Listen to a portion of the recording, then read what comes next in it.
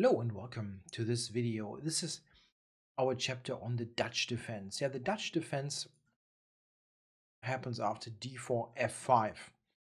f5 is a very ambitious move by black. It's oftentimes played by players who want a non-symmetrical position right away, and this is definitely what they get.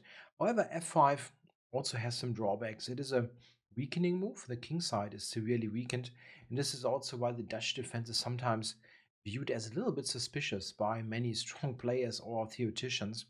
Still, it's very important to be equipped with some ideas because, as mentioned, it is ambitious and usually complicated. Now, what to do against the Dutch? Um, the Dutch defense basically has one mainline approach that white can try against, or white can play some more offbeat lines on the second move. Some of those are actually quite interesting. For example, I have played the move knight c3 here, or there is bishop to g5. Those moves are all very well respected lines. There is, however, a move order issue. The Dutch, most of the time, arises via d4 f5, but that is not a given. Some black players are cunning with their move order. They start with another different first move and only then transpose to the Dutch.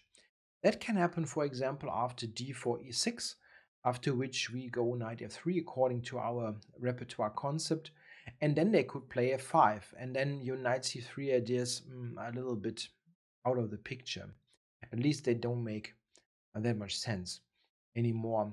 The same goes for moves orders like this: d6, knight f3, g6, g3.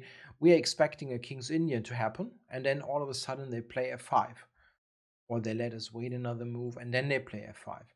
So there are actually many ways. You can even look at like this here, like knight f3, e6, g3, f5, and all of a sudden it is a Dutch. I know those move orders are not as frequently seen as d4 f5 for people who want to go for the Dutch, but it's possible. And the problem is, if you learn some specific line to this move order, like this, for example, as mentioned, it's not all you need to know. You also need to be aware that they can do stuff like this, and then you are in a kingside fianchetto setup against the Dutch. So, as mentioned, the kingside fianchetto is the absolute main line against the Dutch anyway. So, the most frequently played move and the move usually recommended by theoreticians is the move g3 in this position, or knight f3 and then g3.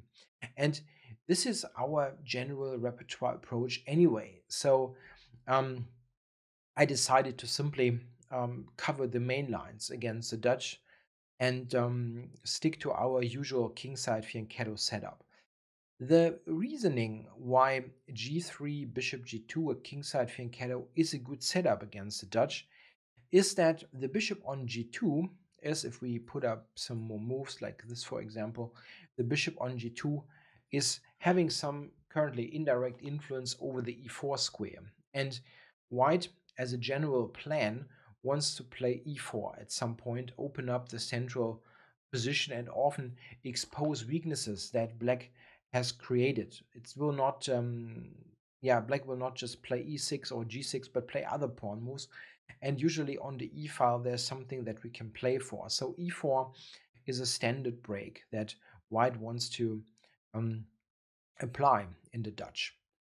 In the Dutch defense, black has three main setups that we will cover and some oddities. I will start with the oddities, but later we will also look at the classical Dutch. The classical Dutch is a combination of the moves e6 and d6, like c4, d6 would be the classical Dutch. Black also plays the so-called stonewall with d5, setting up this pawn center. Here it's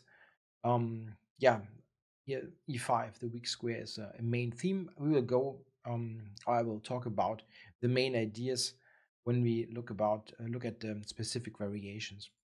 And the third main line is g6, the Leningrad Dutch. which is probably nowadays the most frequently seen line and also the one with the best theoretical reputation. Now, we need to look at some odd lines though. Um, we will go with knight f3 on the second move. You can also go g3. It doesn't really make a huge difference. In some cases, after 2g3, there are options to later use the knight on a different square than f3, but this is not very relevant for us because we will have many move orders like, as mentioned, this, where we have committed the knight anyway to f3. So um, let's have a look at some of the odd lines. We go knight f3, and now black, in the absolute majority of times, plays knight to f6 and then decides on a pawn setup in the center. He can also play a pawn move now, like d6, e6, g6, one of those, and they are usually transpositional. We will talk about g6 a little bit later when we look at the Leningrad formation, because this is clear relative to that. Black can also go d6 here and then later transpose again to a Leningrad or to a classical Dutch with e6 and d6. This is all very flexible in move order, but we do the same, we play the same moves every time. He can also play e6 and now decide on a setup. For example, he could go b6 and we reach something like that we will examine actually in a minute via the more common move order of knight f6. This is the best square for the knight anyway. It makes a lot of sense to control e4. So we go g3, and now the big parting of the ways here. g6 is the Leningrad, e6 is the classical or Stonewall most of the time. Black has some really rare lines available. Let's have a look at one. d6, bishop g2, and now the very uncommon move c6. It's an offbeat idea. Black wants to play queen c7 and e5. All right, so we castle as usual. Black goes queen to c7, trying to prepare e5. The drawback is that this is a very slow approach and black moves the queen very early on. Here, I recommend to play a little bit differently than we usually do. c4, e5 is not bad for white, but it makes sense here to go for a very quick e4. Just play the knight to c3 and prepare e4 quickly. A real attractive point about this move is that black's planned move, he wants to go e5 clearly, is actually not good. Yeah, we will have a look at this in a second. Black probably should not go e5, but rather play a move like g6, after which I recommend to play rook e1 and prepare e4. Now, this is excellent for white. Yeah, we see that we are much better developed and will open up the center with e4 quickly. And d5 is extremely ugly, giving us more tempi even. It looks pretty awful. So rook e1 is a good move. I need to mention that I had this on the board once, actually, a long time ago, and I played the extremely aggressive move e4 because, I mean, I felt like I should have to punish this, what black is doing. But e4 is not as good as rook e1. It's possible. It's not a terrible move, but it's a bit over aggressive, and rook e1 is just strong.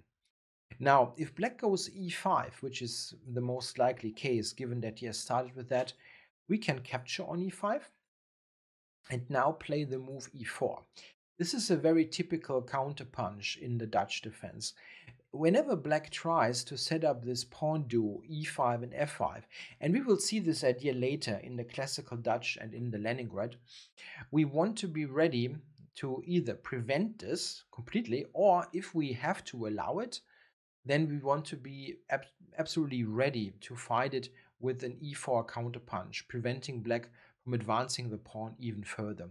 Here, black is in actually quite terrible shape. If he now tries to support the center with bishop to d6, we have a very strong move available. I'm sorry, this is not the only one, but this is very strong. Bishop h3. It's a bit uncommon, but it's very strong in a tactical way. We attack f5, and black probably has to capture. I don't really see what else he can do. And then we can take on c8, initiating an interesting tactical sequence. Now the queen has to cover this, so black will have to take here. And now we have bishop takes b7, and black is already busted, basically. Has to take queen d6, and black's position is already falling apart. Yeah, note that he has